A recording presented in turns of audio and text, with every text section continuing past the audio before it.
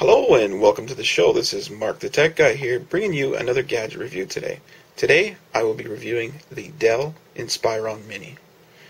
Now this Mini is purple and it's got 3 USB ports, the power outlet, the SD card reader, a microphone jack, a headphone jack, and an Ethernet port. Now I'm going to go ahead and open this up.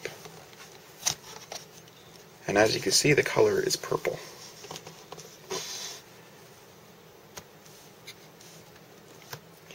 Now there we go. This is Windows 7, the Starters Edition.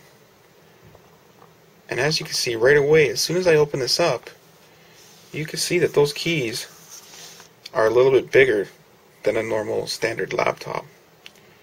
And they're nice, they're not crammed, they're not all squeezed together. So it's very easy on the hands. And you can see the monitor is very nice, it's bright, and it's well lit. It's got a built-in camera with a little light beside it, which doesn't throw off enough light, so you need to be in a well-lit room if you're going to use the camera. This has got a 1.6 gigahertz processor. It's got 1 gig of RAM. And overall, this is just your basic standard laptop.